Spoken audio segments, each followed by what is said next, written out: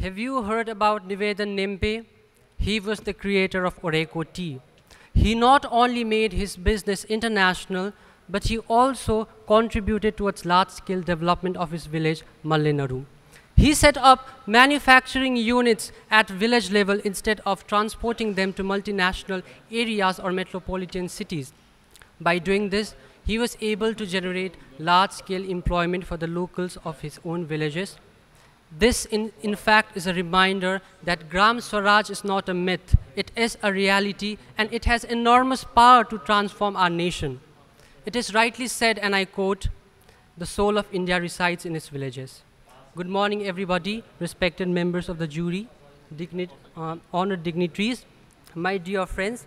I am Puskar Sharma. I come from the state of Sikkim, and I'll be speaking on minimum government and maximum governance.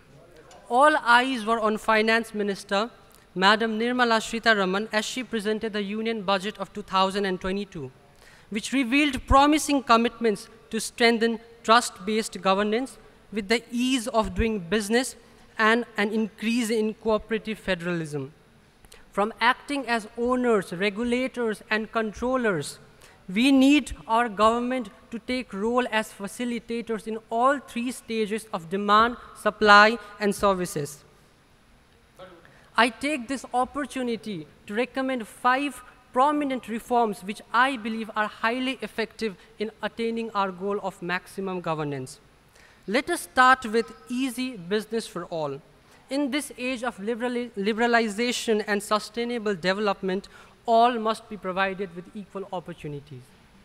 Initiatives like Startup India has helped MSMEs to grow, but it has also encouraged high and big industrialists to integrate with smaller enterprises. 25 तक पढ़ाई, उसके बाद एक सरकारी नौकरी और फिर life settled. ये था बीते हुए कल का भारत।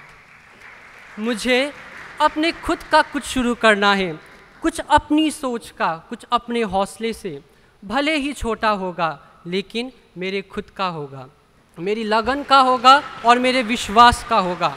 यह है आज का भारत जो जाग चुका है और चल पड़ा है आत्मनिर्भर बनने की ओर। Coming to the second point, which is to create a Right to Education Act. We need a decentralized education system where every state has the right to take its own decision.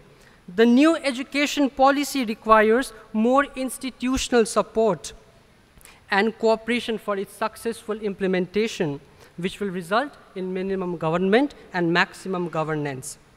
Now let us talk about liberalizing agriculture. In 1999, liberalization reforms provided various benefits to industries. Now, I think it's the best time to do the same thing with our farming sectors by liberalizing agriculture. We need to promote direct connection between the producers and the consumers in such a way that consumers are able to choose their own crops, which will give them access to food security. There should be prevention on wastage of foods by growing crops based on the requirement of the people, and farmers will be receiving direct incomes from their products.